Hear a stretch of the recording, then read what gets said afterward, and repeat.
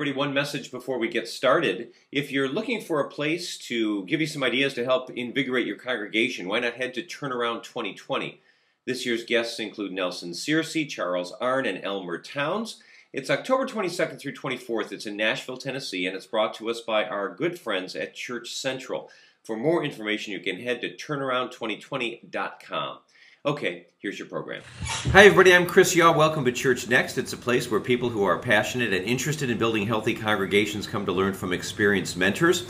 Why are there so few young people in older churches? Could today's young adults be looking at worship differently than their parents? Well, of course they do, and it's increasingly important that existing congregations take seriously the spiritual journeys of younger people, which is what my next guest has done a lot of research about. He's Stephen Cady, and he's a United Methodist elder and PhD candidate at Princeton Seminary, who's looking at where young people experience God and where they don't experience God in worship.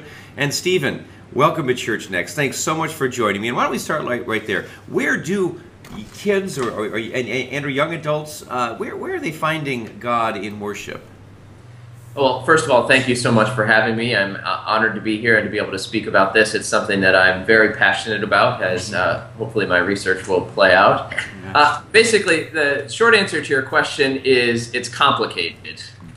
I started this research project for my dissertation hoping to go into United Methodist churches and to basically figure out where young people are encountering God in worship. And what I found was that the young people I interviewed weren't encountering God very often, and when they did, it was hardly ever in worship.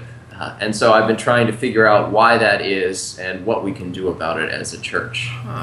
And would this be different, and I'll call upon your research that you've done, assuming you've done, historically? I mean, would you have been able to ask younger people of previous eras these questions about experiencing God and gotten different answers? Well, I think it depends on which point in history you touch down, but certainly in our Methodist history, I'm Methodist, and I know you're probably not Methodist, but in my Methodist history, there are certainly lots of precedent for young people to encounter God in worship. In fact, the whole Wesleyan understanding of spirituality was grounded in worship. Jeffrey Wainwright, who's a Methodist liturgical theologian, speaks about worship as the point of concentration in which the whole Christian life comes into focus.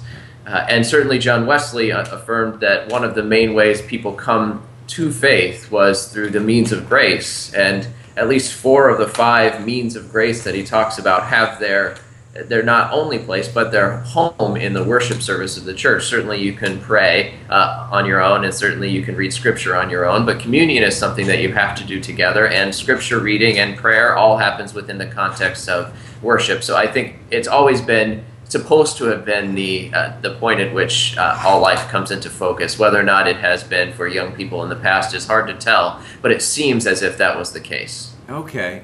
And so let me back up, because that was kind of a dramatic statement that you made. You went into this, and I'm assuming, Stephen, that you were going to find all kinds of different places where younger people were finding God in worship, and the fact that they weren't finding God in worship, was that a bit surprising to you?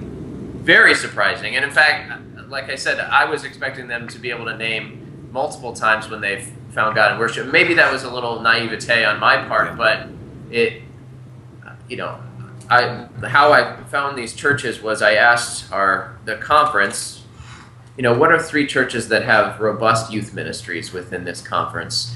And I narrowed it down by several other factors, one of which was that they had to have a youth minister on staff, they had to have had an established youth program for at least 5 years, and they had to have multiple offerings for youth other than youth groups. So they had to have retreats or mission trips or other kinds of things, youth choirs in some cases. Yeah, so you're looking kind of for some sort of consistent and as you say, robust, but well-equipped and well-intentioned youth program from the leadership's point of view anyway. So the churches, it was clear that these churches took seriously youth ministry, and that the youth ministry was respected by other churches within the conference. And I narrowed it down to 3, all within the same annual conference, so that and within basically the same demographic within that, socioeconomically and ethnically, the same sort of diversity in each of these congregations. And so I was expecting, because these churches had robust youth ministries, that I could at least ask them, where do you experience God? And they could answer that question to some extent. Maybe if it wasn't in worship, then they could name it at summer camp or something like that. And what I found was that very few young people were able to say, this is where I experienced God.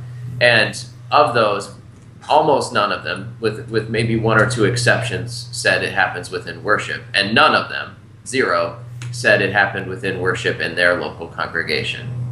Really? Okay. And then parse that out. How come? Well, I think there are a number of different factors going in, and if I could name one specific one, we could all fix it and go on about our business. But one of them is, over and over again, young people express to me they just don't understand why this matters.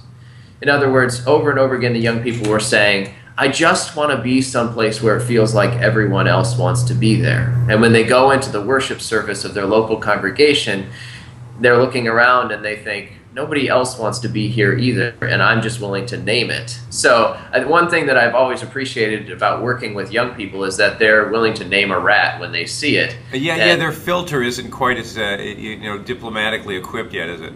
Right. So when I sit down, I met with both parents and youth, as well as focus groups of youth, as well as the youth minister and the ministers of these churches, and sometimes the youth supervisors.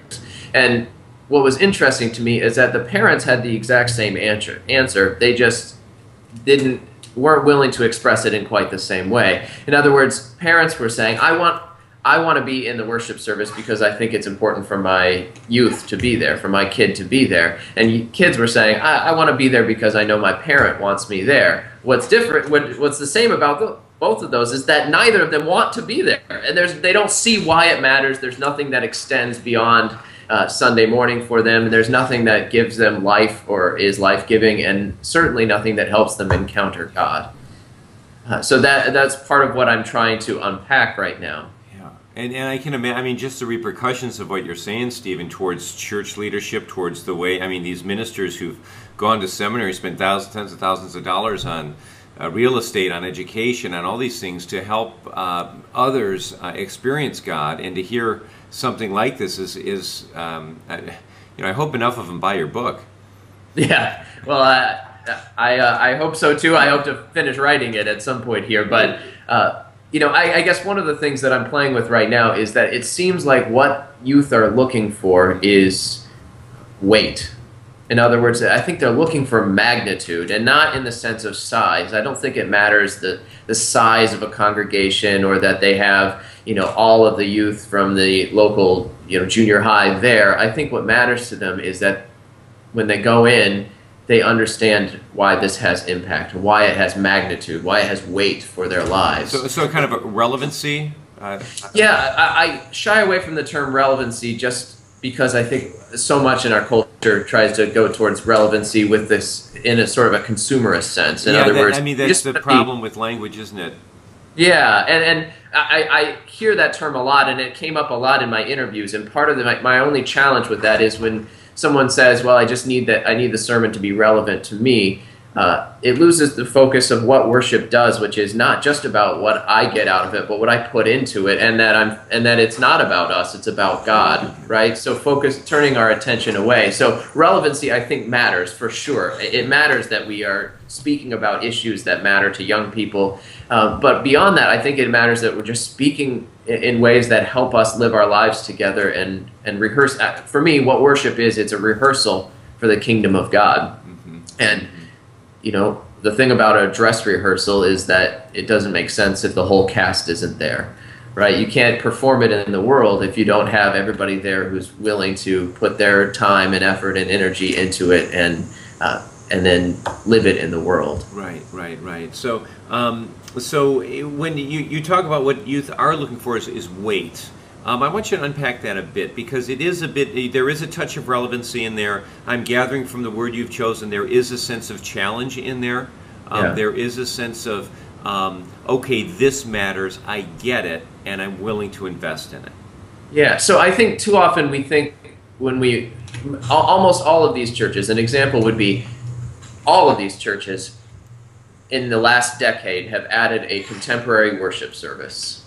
And their goal, stated or not, certainly stated by the parents and certainly understood by the youth, was that this service was an attempt to reach out to the young people within that church. To give them weight.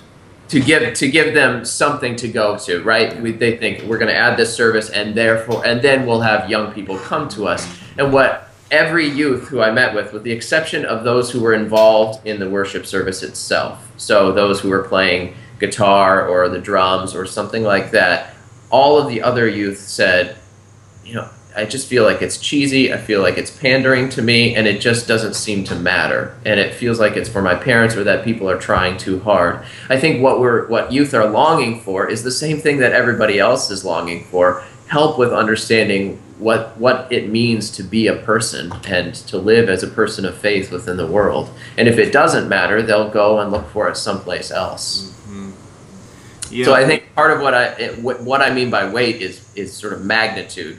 But magnitude not just in the sense of size, but in the sense of meaning, that it has something that they can hold on to and say, yeah, I understand why this matters, and I can go out from here and utilize this someplace in the world. And well, I think one reason that well-meaning congregations, and I, of course, it may be easy to say, well, we're going to build this because then we'll get more youth here or whatever, but I would also guess that there was some sort of sincerity in saying, well, how can we best minister to our young people in terms of not necessarily being about getting numbers of kids in there pacifying parents, but really trying to address the spiritual questions and longings that young people have. So I guess what I'm trying to say is perhaps these are really well-intended moves that these churches you've surveyed have made, absolutely. But they've absolutely missed the mark from what you're saying. Yeah, and I would just say, without a doubt, what the really good news is that churches are really explicit in their care for young people. In other words, they name it often that we care about the young people. We want young people here. We want to include them. They support financially the youth programs, and they attempt to do all of these various kinds of things. And even to perhaps give them some control in the process. Sure, and they tout youth leadership. All of those things are really good places to start. So it's not as if we're totally behind the eight ball and there's no way of catching up. I think we have to sort of take it from there and say, okay, but what are we doing with the young people? An example would be one of the churches, a common complaint amongst the youth was that after they would go into the service and do something, one service they had a play that they would do or a musical that the youth would do. After the worship service, the people in the congregation were all so excited, but the way they expressed that excitement was to go up to the young person's parent and say, wow, little Susie did such a great job up there, or Mark did such a great job out there. But they didn't turn and say it to Mark or to Susie, who were standing right there. In other words, our well-intentioned, well-meaning, we get them up and we try and include them, but then we forget that people want to be included young people want to be included like everybody else wants to be included, which is to form a relationship with the person themselves. That's a simple example, but it's a poignant one, I think. Well, sure. So then I would imagine out of this research you're doing, since it's ongoing or it's not yet come to too many conclusions, you are getting a sense of best or better practices for congregations to take in mind. I wonder if you've got a couple of those articulated.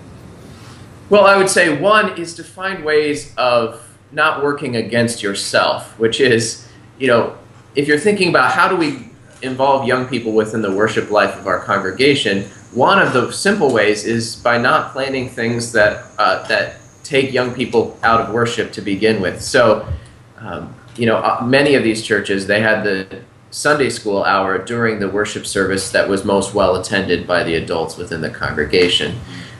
Now, I recognize that churches are going to be bigger and you're going to have multiple worship services and maybe even different kinds of worship services, but I think not actively working against yourself by forcing the young people to sort of only go to this worship service or to have to be in youth group or something like that during the worship service itself. I think that's a really good place to start. Which is very interesting because I'd like to tease that out because I think certainly a lot of viewers, myself included, have had those debates about You certainly want to take into account the convenience of the parents who would like to come to school, to church, and have their children have some sort of a spiritual engaging experience. And they see that when they're in the adult service, perhaps they aren't getting that, and maybe that's why they do these younger services. But what you're saying, that may not be true. Yeah, well, I just think about what it says to a young person about what church is for them, to send them out of the worship service to their own sort of, this worship service isn't really for you. This is for adults. You're not going to understand this, and we're not going to take the time to explain it to you. We'd rather have you have your little worship service over here. Now, I'm exaggerating the point. Certainly, churches don't say it quite like that, yeah. but they do. Whether that it's informally or not, implicitly express that by the way in which they structure the organization of Sunday morning or Sunday night or whenever that corporate worship service is for the congregation. So you would make the argument that this is Jesus is intergenerational, and the community best practice is to model that in congregational worship, that we keep younger people there not only for the good of the adults but for the good of the kids. Yeah, and I think the young people have something to offer to the worship service, just like the older members have something to offer to the younger people. I became interested in this whole idea because I was serving at a church in Chicago, and over the course of about 4 weeks, we started noticing many older adults coming into the church, all from the same church down the street. And they were 60 plus who were coming into the church. And one Sunday I said, I'm so glad you're here, but can you tell me why all of your friends, all from the same church, have come down? And they said, well, our church made a decision about a few months ago to hire a new minister because he was interested in youth ministry, and we wanted to bring in young people, and we really wanted to build up the young people within our congregation. And he came in a month ago, and the first thing he did was to disband the choir, to fire the choir director, to take all the pews out of the worship space, out of the sanctuary, and to put up 2 gigantic screens in front of the church and hire a band. And on the first Sunday that band was playing, he said to the older members of the congregation, many of whom had been there their whole life, 50 years, 60 years, and said to them, if you don't like the music, turn off your hearing aids. And for me, I thought, I can't, and now clearly not all churches are as antagonistic towards older members, but there has to be a way of attracting young people, about keeping young people, about developing meaningful faith in young people without alienating the older members who have such a huge, important role in developing that faith in young people. Well, yeah, and if your research is true that kids aren't experiencing God in worship anyway, all you've done is really shrink the place.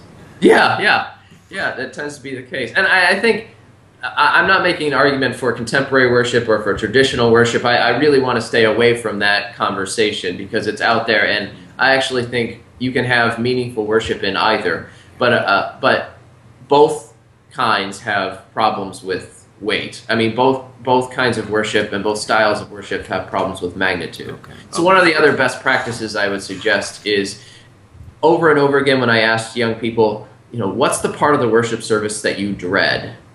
Their answer was always, 100% of the young people I interviewed said, sermons.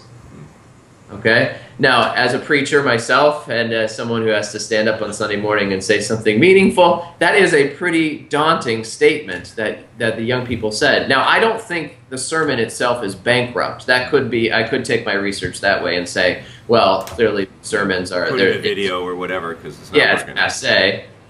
I actually think, because when I asked young people for an experience, their favorite worship service, they would often name a time, usually not in their congregation, when they were at a worship service and a message spoke to them. Gotcha. I think there's something about the sermon that's meaningful, but I think so often as pastors we don't take enough time with our sermons. We allow all of the other burdens of ministry, which are huge and legion, to take up our time, that we don't focus as much time as we should on sermons. And even when we do, we don't take the time outside of our sermons to actually build some relationships with young people. I think they're willing to forgive a bad sermon if you've taken the time to meet them outside of it. Well, sure. Well, from what you're saying, every sermon's a bad sermon. But and I would ask that because you've taken the position that the sermon is in fact redeemable. What is there that those of us who write sermons or contribute to their to help shape them, what is there we should be paying attention to, because we do have young people in our services? Yeah.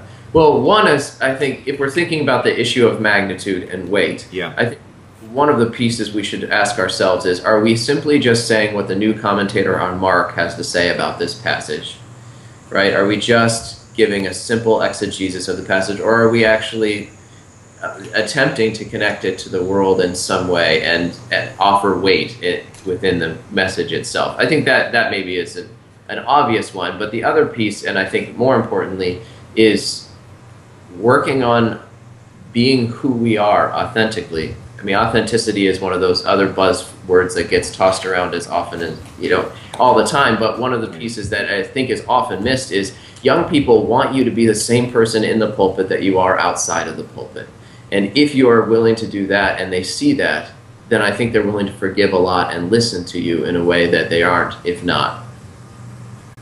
Sure. So then does that make a case for personal anecdotes, or certainly the personal processing of the information that you're sharing, and that might be a plug? I often like to think of sermons as kind of like highways, and people kind of get off some exits, and sometimes they never get back on again. So you always want to provide entrance ramps also, so that people can get back on it, because our minds drift over the course of however many minutes. So this would be kind of an entrance ramp, would be some sort of sense of this really has grabbed me. Right, and I think passion goes into that. It's not always just, in other words, it doesn't have to be every sermon you start, well, I once had this happen to me, and therefore you should think about how it affects you. I think it can be the passion with which you approach it, the honesty with which you approach the scripture, that when there's a problem with it, when there's a challenge, and if you're from a denominational background, that you think there are sometimes challenges with the scripture, if you're willing to name those out loud, and to say, and help the young people, and not just young people, help the people who are there struggle through it with you. I think that can go a long way towards adding some magnitude and helping young people and people in general figure out why it matters. Right. I would also bring up an obvious question, which is there something wrong with and I'm guessing when you say a sermon, it's a 10 to 20 minute exposition on Scripture. You brought up exegesis. That would there be another style, perhaps more dialectic, or one in which you called on people or included video or drama or any of these things that would make any kind of a difference in terms of piquing the, and I don't want to say the interest, because I don't want to make this like entertainment, but to connect, to aid to the connection with young people? It's a good question, and it's one I've been struggling with as I'm working on this dissertation. Part of my answer is to say, yeah, absolutely, some of those could really help, but only if that is what is natural to you, right? Just trying these new things because I'm attempting this new kind of sermon because I've been told it helps me connect to youth, I think is really going to work against the person. For instance, in some of the services, so one of the things I did with the young people I interviewed was I recorded all of the worship services at a church for a weekend. And then I brought in anywhere from 5 to 11 youth and sat in a group and watched the worship service with them. And we paused it at various places and talked with them about, okay, what was going on here? What do you like here? And one of the places that each of the churches, or two of the churches, they wanted to watch the contemporary service. And in the contemporary service, there is this pause between songs that happens. So typically there's 3 songs in the beginning, a reading of the scripture, a prayer, and then the sermon, and then some more songs, and it's done, right? That's the order of the service. Typically between those 3 songs at the beginning, there's this conversation that happens where it's basically vamping while they get their new instruments out or whatever it happens. but they universally panned that moment as completely inauthentic, because the person almost always does something like, "It's so great to be here today. Don't you just love that song? You know, well, the next song is Children of God, and we're all children of God, so let's sing it together." You know, something that is, the person is trying so hard to keep it going and keep up the energy, but the young people, like I said, can smell a rat, and when they see it, they pounce on it. Yeah. So I just think that those are moments that I think we can't just try something because we think that that's what it is. I think we have to talk to the young people in our congregations and really work on being as authentic as we can. And so if it helps to have a dialectical sermon and that works for you, okay, great. But if not, then do it the way that works best for you, but work on it with young people and ask them, did that work for you? Is there anything I can do to help? I mean, I think that can go a long way. Okay. So if I'm understanding you right, Stephen, if you can bring up these issues of weightiness and authenticity into your sermon delivery, it's great. But if you have a hard time doing that, you mentioned this earlier, connecting with young people outside of the service.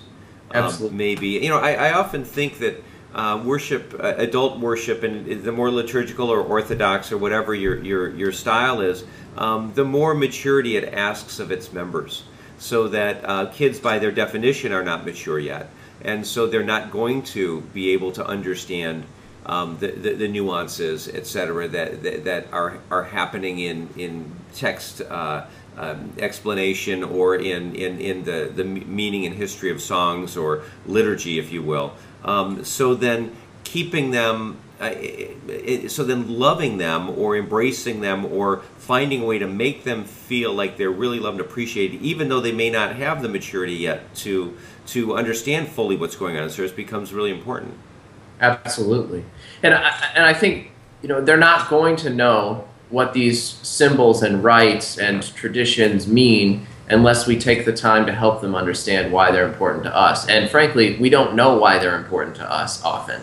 And that's so the National Study of Youth and Religion has taught us that, you know, basically the problems are not, we're sort of missing the mark by focusing on the young people, because the problem is with the church itself. And that parents are the number one predictor of a young person's faith is the faith of his or her parents, right? And, you know, even as an adult, the number one predictor of an adult's faith was the faith of his or her parents, right? That's not the only way someone can come to faith. But parents, as I've talked to them, don't know why it matters either. And so helping each of them make some sense of what's going on, I think, is really important.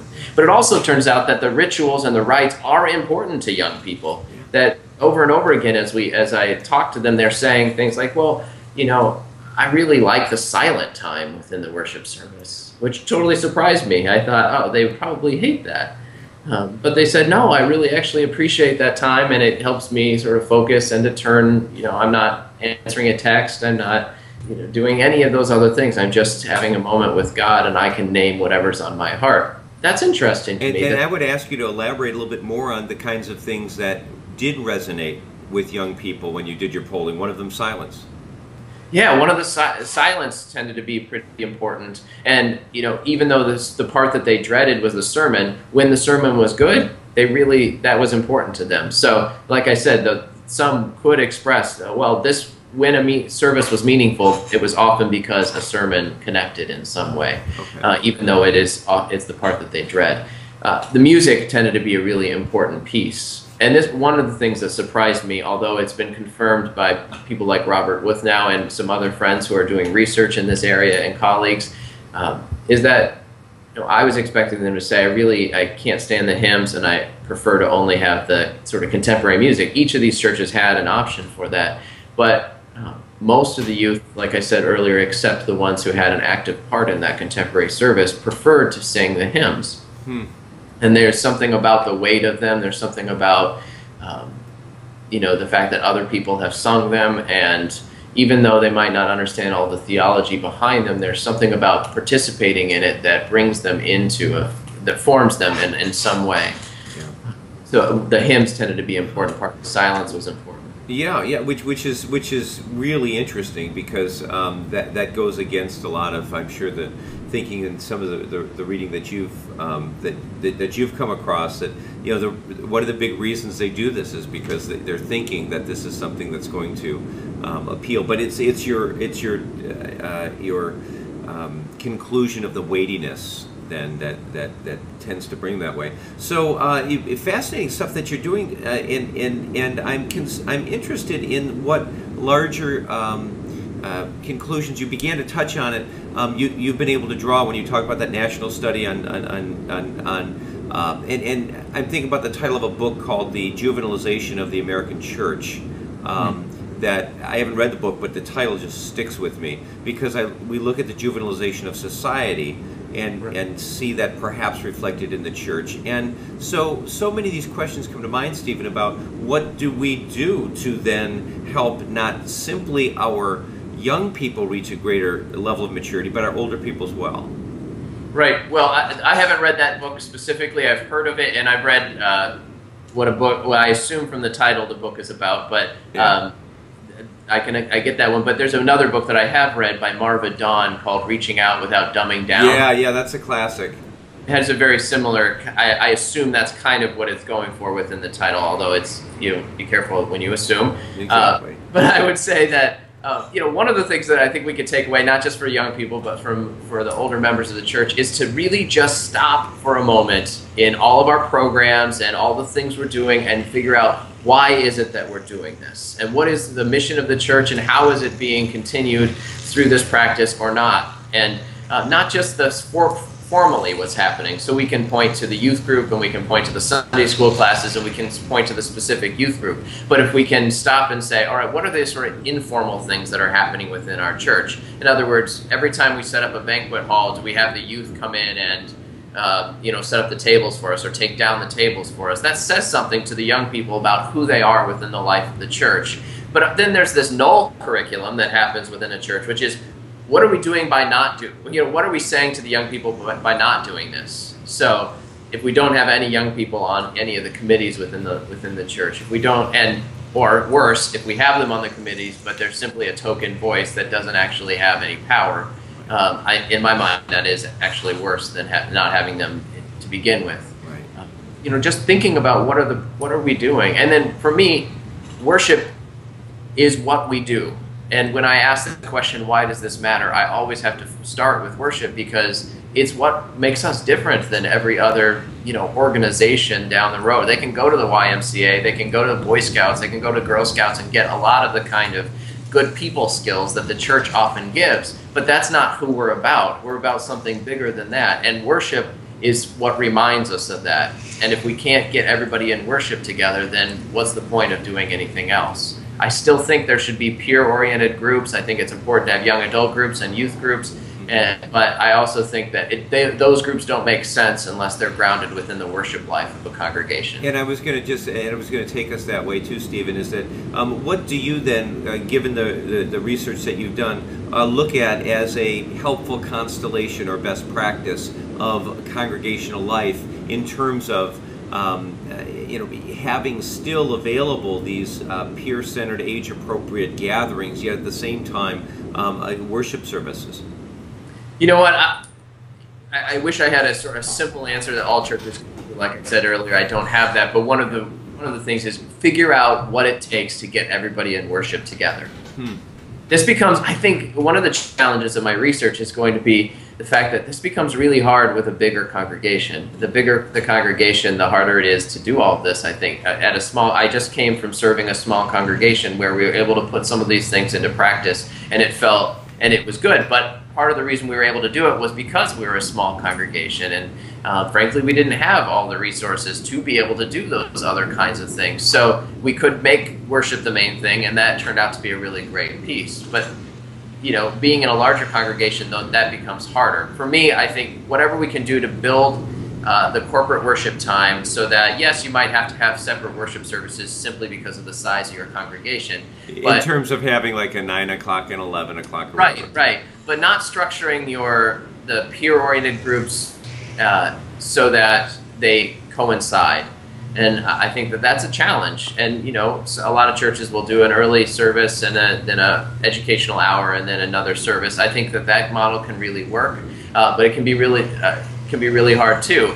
But often the reason cited why that's hard is because parents don't want to go into an educational hour because they just want to come and go to the worship service and have an hour away from their kids. My challenge to that is to say, well, is that an okay way of practicing our faith? Maybe it's good to have a time away. As a parent, I know it is really nice to have a moment away every once in a while. But if we're trying to build lasting faith, that when parents are expressing that, it's clear to me that they don't understand why this matters. They just think I'm checking off my worship passport, you know, stamp, and now I can go on about my business. So I think everything we do, helping people understand why the church matters. I mean, I know I sound like a broken record, but over and over again, that's what what the research seems to indicate. Well, sure, and finding curriculums and programs and speakers and books and the kinds of things that are going to pique the interest of adults becomes. I mean, you can see why there's such a marketplace of different places and ideas, because it really is difficult to get that parent and those parents to stick around for that extra hour. Do you know of any magic bullets or anything that you've seen that tends to be more successful than others, or avenues that people might want to explore who are watching this? I don't have a magic bullet, but I would say that one of the things that tends to help churches move towards a more inclusive worship practices are finding ways for intergenerational contact to occur outside of the worship service. So that instead of thinking about Sunday school hour as simply, okay, what are we going to do with the ninth graders and what are we going to do with the 40-plus crowd? What if we had some time where those ninth graders and the 40-plus crowd were together? Or maybe you have a senior, so like a senior school. So there's a session where the seniors in high school have a special Sunday school class and they're paired up with senior citizens within your congregation that then have some chance to talk about this rite of passage that's coming up as they head into college. And I mean, it just occurs to me there's lots of different ways that we haven't explored. I mean, one of the things that I'll be doing in the fall at this current congregation that I'm serving is we're doing an intergenerational Bible study on the Hunger Games. And so we're just looking at something where all these members of the congregation, from young to old, have been reading this book and want a place to be able to talk through it and talk about it from a faith perspective. So just simply paying attention to what's going on within the life of the world and and in the community of faith, and saying, okay, how can we have multiple conversations? Well, so really what you're urging us to do is to have ears wide open to perhaps those cultural goings on that are having an intergenerational impact. I was surprised as anything when my wife, who's a professional, came home and said her book study group was reading that particular book, and I thought, wow, that isn't that for kids, and it has captivated. But there are other things out there as well, aren't there? Sure, absolutely, and it could be politics, it could be any number of things that help you understand the church as a place to come together, and it gives a sense of why the church exists, right? So, okay, maybe the Hunger Games seems like a silly example at the onset, but think about the themes in the Hunger Games of war and peace, themes of justice and themes of hunger, all of those things that come together that are important, that the church has something to say about, and it gives people a lens through which to interact in their world. And for me, that is a really important piece, and so that helps make sense of what's going on in the worship service, and the worship service helps make sense of what's going on with that. I think of it sort of as concentric circles, that everything in a church starts with the worship service and then goes out from there, so that if you have these other Bible studies or these other groups or these outreach programs, they all only make sense if they're tied in some way to the worship life of a congregation. Okay, so things like a vacation Bible school that you might be able to make intergenerational become really important? Absolutely. And we can start at any age. I happen to be focusing on high school youth, but I've done some research in young adults as well, and all of these play out over and over again. People are looking for meaning, they're looking for belonging, they're looking for hospitality, and we can do these things when we engage within the full life of a congregation. And I think we have this great resource in worship to start and to bring people in that we don't utilize because we just think of it as going through the motions and doing what we do. And they pick up on it and they don't like it. And frankly, neither do we. Right. So give me then, if you can, some best practices for church leaders in terms of paying attention to young people. One of them that you're kind of suggesting is be alert as to what's going on in their worlds, what is important or what matters to them. Are there other ways that we might sharpen our lenses? Well, I think, so being aware is one thing, although you can quickly move into the creepy factor of, always hanging out the teen joints, right? So you have to be thoughtful about the way in which that's happening. So I would just say the best practice, the number one practice, is to be in conversation with all the people in the congregation, with all the people in your church. I mean, and outside of it, but certainly, too often you hear a senior minister say, well, I'm not the youth minister, so he or she focuses on the youth. My job is to work on whomever else in the congregation. I don't know who the person thinks what their job is for if it doesn't involve the youth. I think we have to start thinking about, our vows in baptism is that everybody in the congregation is responsible for everybody else. Yeah.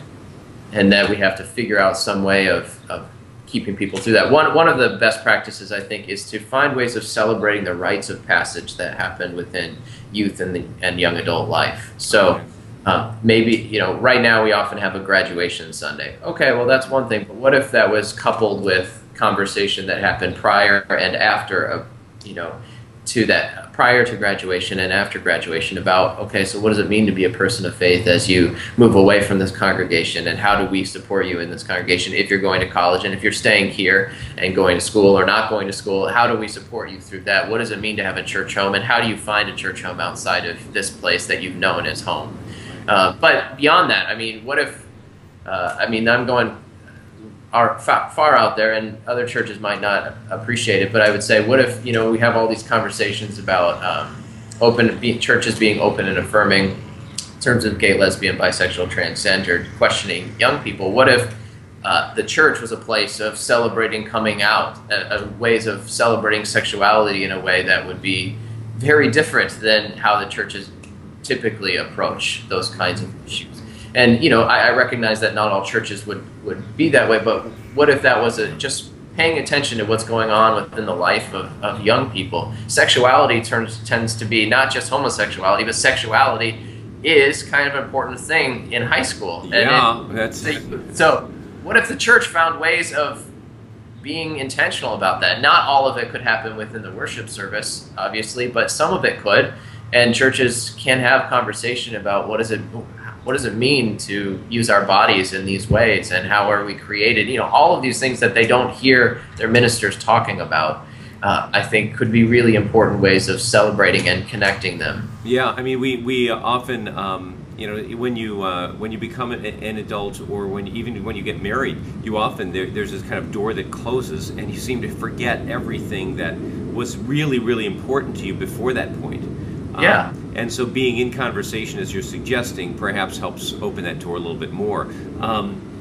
And in terms of sexuality, it is such an important topic, especially for younger people, because, of course, biologically, the things that are happening there, and then, is sociologically the pure amount of emphasis that media, popular media, etc., puts on these things. Have you heard of ways to kind of address these things that are, because you run into the appropriateness thing, don't you? I mean, how do you in church bring up a subject as intimate and delicate and hot button as that?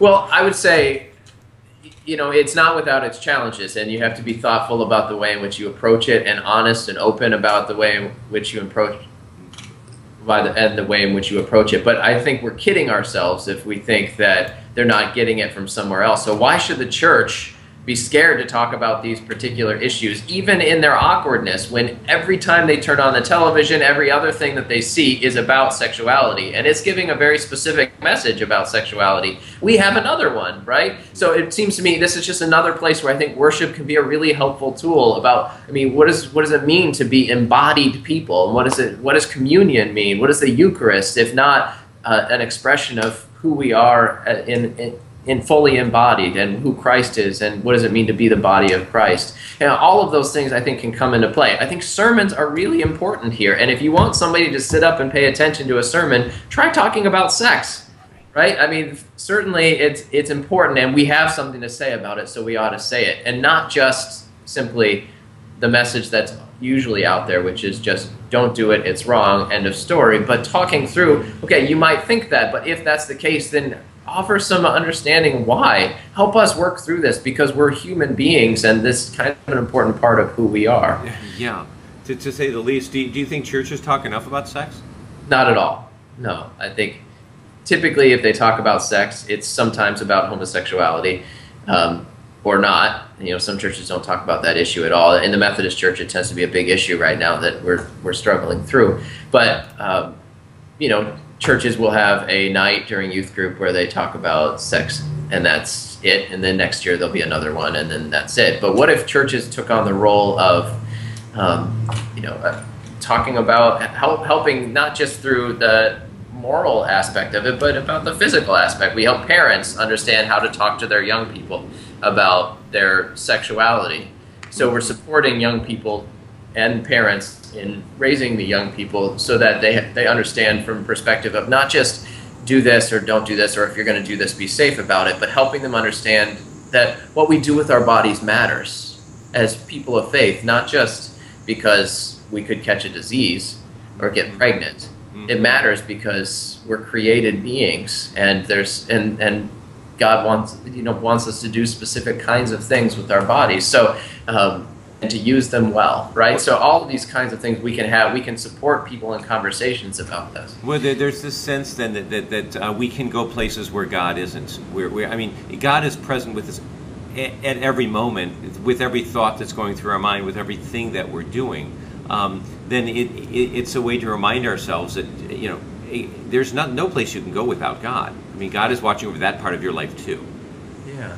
And what an important message for young people to hear who maybe have struggled with particular issues in sexuality, to know that there's a place where they can openly talk about this. I mean, what does it mean to, I mean, we've all, you know, I mean, as we can have any view of sexuality that we want, but we all have moments where we feel like that wasn't as healthy as it could have been, right? Or whatever, wherever we are, and how important would it be to understand and to constantly remember that we are redeemed people, that, and part of why I focus on worship is because, you know, worship, when done well, reminds us over and over again of who we are in God's sight, that we're redeemed people, that we can confess both our faith and our sins, and have assurance of God's love for us. Sure. To me, that's a really important thing to remind people that we miss when we just simply go through the motions, or that we allow young people, you know, to be outside of the worship service. I mean, we all miss it. Sure, sure. To take it more seriously. You know, Stephen, as we wind up here, I always like to ask at the end of our interviews if there's anything that you came to the interview wanting to express that we haven't touched on, or if there's anything during the interview that came up that you'd like to elaborate on, or if you've got any kind of encouraging or parting words to the folks who are listening. You know what? That's a good question. I wrote some notes beforehand, so let me just look really quickly and make sure that I haven't totally. I had not intended to speak about sex at all, so there's that. There's that. No, take your time. That's the beauty of the internet. Okay. You know, I would just say that one of the things that churches ought to do is to follow through on the promises that they're making to young people, both in their baptism, but within, you know, if we say youth are important within congregations, and we build these youth programs, and we fund these youth programs, and we fund these youth ministers, I think we have to follow through even further and actually be with the young people. And that means not simply in a way of, you know, we're just going to set aside this pew within our congregation and say you sit there on Sunday morning, though some young people will do that themselves. but finding ways of actually including them within the life of the church legitimately and have legitimate participation within the life of the church in the same way that everyone else participates. Are you in favor of kind of what churches might call youth Sundays, or of having a special time when young people can really be in charge of everything? I think those can be a really meaningful day and meaningful time, but I think the challenge is oftentimes when churches do youth Sundays, they sort of get it done with for the year, and then the youth for the next 51 weeks aren't involved within the life of the worship service. Now, I think it's better than not having them at all, but I also think it would be a better witness to the church if we had that, maybe in addition to committing to have a youth preach every once in a while, not on a weird Sunday, but on a Sunday, and just coming and not just because the senior minister is going to be away, but to say, we think what you have to say is important and we're going to support you, and not just put them out there cold, but support them through it. I mean, so I don't know, that's one way of going about it, or finding other ways to have them participate in the liturgy. And I want to be clear that participation within a worship service is not simply standing up in front of everyone, that we are all participating within the worship service, even when we're sitting and never say a word. But finding ways of legitimate participation where you feel like you're participating is different than just sitting there because your parent wants you there, or because your son or daughter, you feel like your son or daughter needs to be there. Stephen Cady, thank you for sharing some of your research that you're doing into youth, young adults in church. We look forward to where it takes you, and thanks for being my guest on ChurchNext. Thank you so much. I really appreciate the time that you've spent.